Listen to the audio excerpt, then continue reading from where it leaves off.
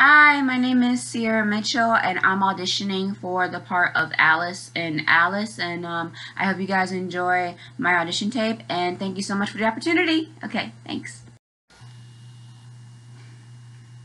I remember when we first met. The way you looked at me, the hairs on the back of my neck would just rise to meet you. Windy that day. I was freezing in my yellow knee-length dress, standing in front of a 2-mile-long line, waiting to purchase tickets for the reprisal of South Pacific. And there you were, a warm face in the frigid crowd. I love that face. And the way you looked at me, you looked as if you were never going to see another woman in your life again. I was smitten. You looked ready and strong, steady arms ready to carry the burden of a darkened soul. What happened to you, my love? What are you doing here? Some enchanted evening.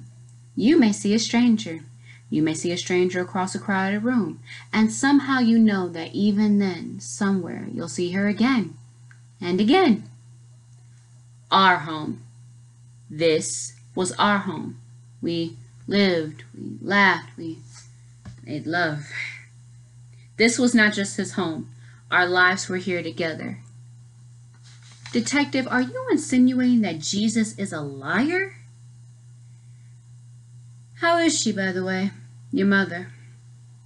You know, I stopped by the home the other day, and the kind lady at the front desk had informed me that she was, well, sleeping. So I asked if she'd tell her that I stopped by and just left.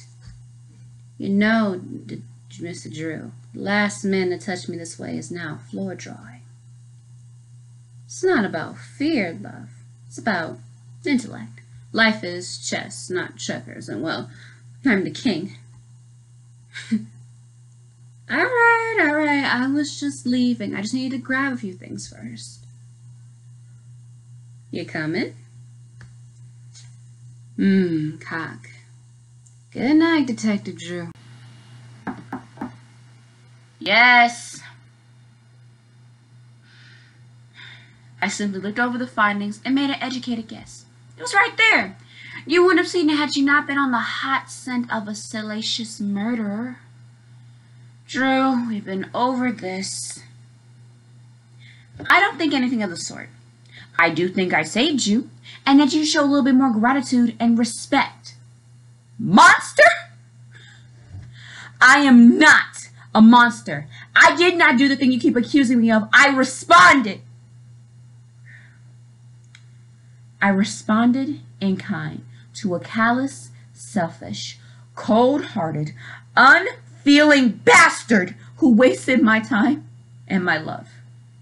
I reacted to being thrown about and defended myself against a hollow, empty shell of a man.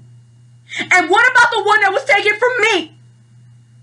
Beauty doesn't return to you like unrealized dreams.